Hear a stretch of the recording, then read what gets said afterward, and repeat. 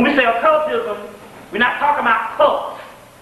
The word cult is, that's some master or somebody over you telling you what to do. And we're talking about occultism, which means that which is hidden, or what you call the esoteric traditions. Now, to make ourselves clear on what we're talking about, we are supposed to be educated people now, so you must think on a much more advanced level. When we say that, we mean this for the people who's first time hearing me.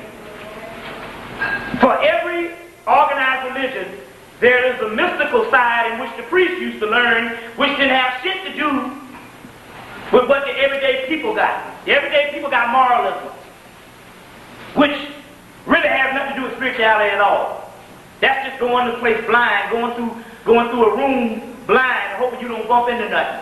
And with good behavior, you might be able to get out of this thing. But there's another universal science.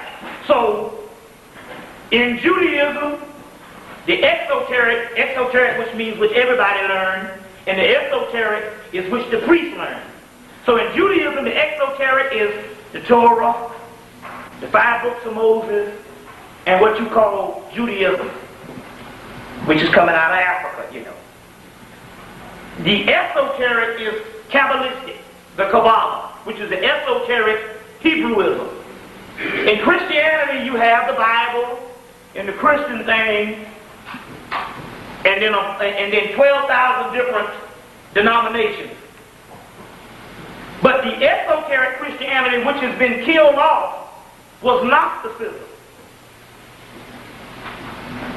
In Islam, you have the Quran, and you have Islam, but you have an esoteric Islam, which is Sufism, which is in actuality, in its real phase, is more science.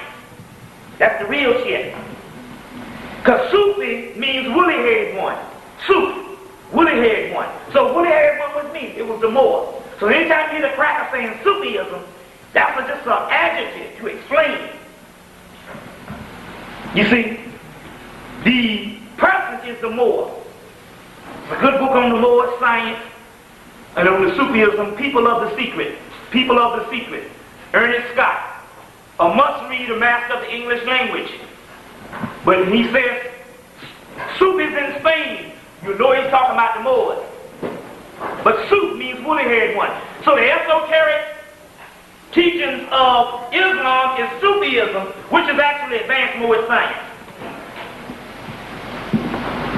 Ancient Egypt, that's all esoteric because those are what you call ancient cultures.